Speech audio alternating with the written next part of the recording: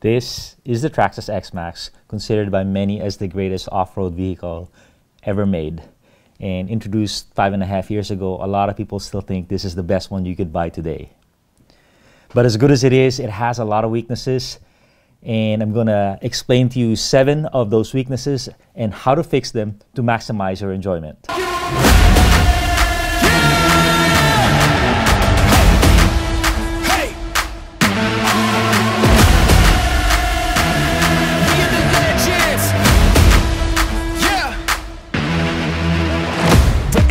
Got the moment to strike, I don't hesitate. I'm feeling like winning, they spitting the venom, but I got the power, I ain't afraid. I ain't afraid, I'm in your face. Forget tomorrow, man, I'm here today.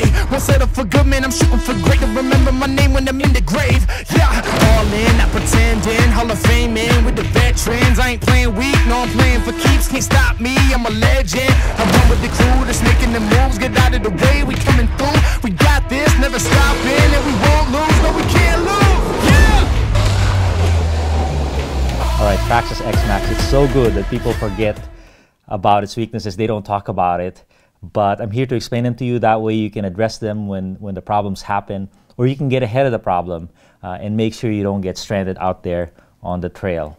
What it's good at is it's got an incredible drivetrain, 8S drivetrain that can handle the power, won't give you problems, and it has handling for days. A 24-pound vehicle that can corner like a cat and do twirls in midair. It's just an amazing experience. You also have a fully, mostly plastic chassis that can handle all the beating. And so that amounts to a fun vehicle. The fun factor on this is just so high. It's almost kind of like in between an RC and a real vehicle. And that's what people love about them. But it has weaknesses, and that's what we're going to talk about today. The number one weakness is the tires. The tires simply cannot handle this vehicle. They are too weak, and this is the culprit right here. It just tears up the sidewall. The casing is just so weak. It's a crime that they use it with this car and that they still continue to spec it in this car. So either in 6S or 8S, they will just blow up, you know. And the common problem is because it has open differentials. When one tire is in the air, this will get all the power that this doesn't get. So instead of spinning at 50 miles an hour, it's going to spin at 100 miles an hour and it'll just blow itself up. So the solution is to get another brand tire, the Proline Badlands, with a belted sidewall or casing. Tire casing is the solution. Duratrax has that one too, and I'll have links in the description. At the minimum, you need to carry spare tires and wheels in your toolbox when the blowout happens, so you're not out there stranded. A couple other solutions is, one, don't use easy on the throttle. Like I said, when it's in the air and they're not spinning at equal velocities, you know, get off the throttle, because the more you do that, the more it's almost sure to blow up. 6S or 8S. Auto flip too. When auto riding, it's doing that and you're not in control, this thing can just blow up. So just avoid that feature, unfortunately.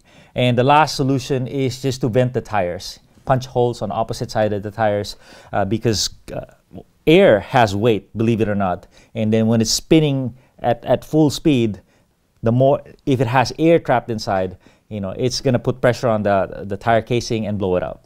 The number 2 weakness of this vehicle is the servo. The servo is so anemic and inadequate that it just can't turn this vehicle. Like if you turn it right now while it's on rest, it won't even, the wheels will go like this.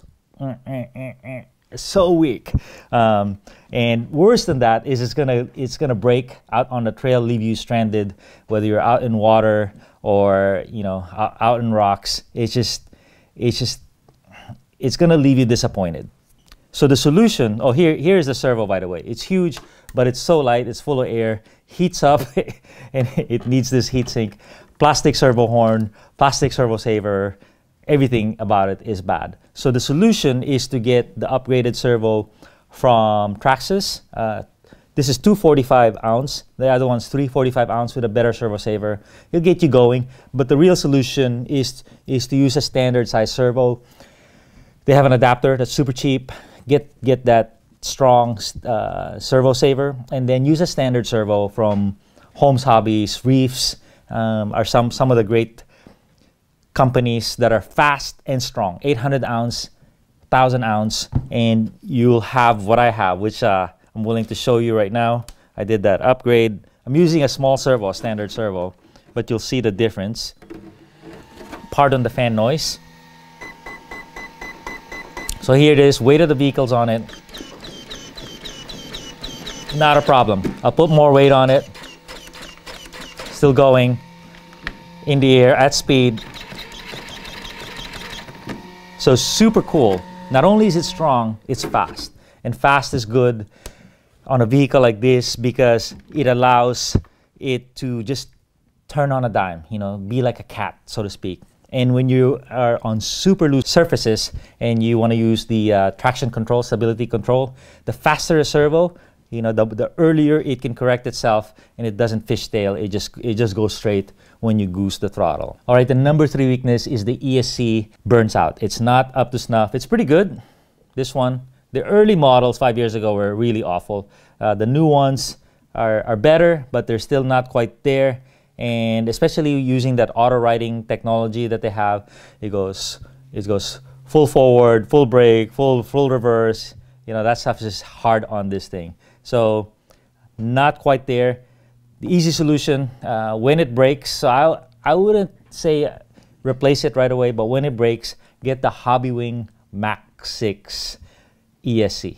That one is just a beast. And it allows you to get more power, even on the same motor with this vehicle. So a lot of my footage is with this one. Maybe I'll show it to you. It's just a beautiful piece from Hobbywing. It's not the easiest to fit in. It's a little bigger, but it does fit in. But it stays cool. It's got a nice switch. Very cool little upgrade. Okay, the number 4 weakness of this vehicle is the front arms break. You know, when you land at an angle on the front, boom, 100 pounds of pressure on it, this thing will break and crack. And the solution is easy. They've made the arms heavier duty. Make sure you get the heavy duty ones. You'll notice, I'll show you a picture, that there's more material. The holes are smaller. And once you have that, they shouldn't break anymore. My left arm broke twice and then the right once. But once they were replaced with the upgraded arms, no problems. I'm not saying they'll never break, but it'll be robust from here on. The number 5 problem is this vehicle flips over a lot. And that's just kind of an unfortunate thing. A couple things going on with that. They knew it too. That's why they have that auto riding technology. You know, it's like 200 yards away, it can flip itself. But, you know, I've kind of given up on that because that just blows out the tires, blows out the ESC. And it is, you know, it's unreliable. It's hard on the vehicle. So the solution, there's 2 of them. One is get the wide max kit.